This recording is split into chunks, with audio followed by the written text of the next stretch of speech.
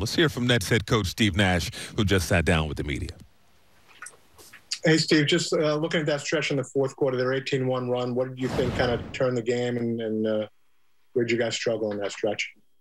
Yeah, we had a poor stretch. I think it was a little bit of a photo of the night in general, is that they were just overall more physical than us at both ends of the floor. Our gap for our team is that we don't have a common history. We're brand new. Everything's new. We've changed teams more or less a number of times. So we got a gap to make up as far as our understanding of one another. And while we make up that gap, we got to be more physical. We got to win 50-50 balls, and we have to do the dirty work, because we have to give ourselves some sort of buffer while we figure each other out, while we get more familiar with our schemes and our sets, and give ourselves, like I said, that little cushion where maybe it's not as smooth, it's not as seamless at all times, but we're still able to scrap and claw and stay in the games. Bruce Beck, NBC New York.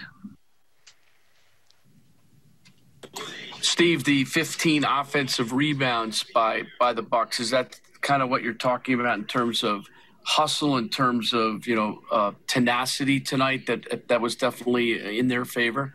It is a great indicator. I think it tells a story of a slightly bigger picture than just the rebounds. But they did a great job being physical at both ends. They got a lot of offensive rebounds. They got into us defensively.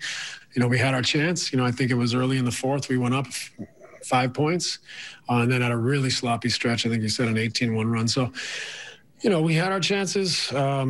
We didn't execute when it really mattered, but a great opportunity for us to take something from this series, from this game, and grow from it.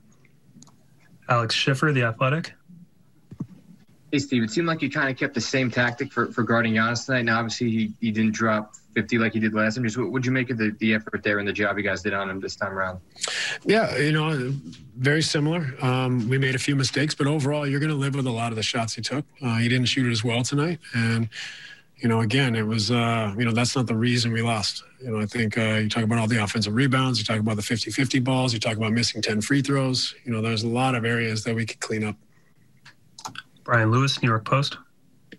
Steve, in terms of the physicality, is it fair to say that that's not really a personnel issue or a roster issue? That's more of a grit issue? I mean, there were a couple plays down the stretch where Middleton came through the lane and there really was not a lot of physical resistance. Yeah, I mean, I think it's not necessarily the forte of our roster, but there's no excuse for not trying to match or, be more physical than the other team. And so that's something that we got to work at. We got to be diligent about. We got to make it a tangible goal for ourselves, and and collectively do it for one another. Go the extra mile for your teammates. So that's something that we got to emphasize and continue to grow into. Christian Winfield, New York Daily News.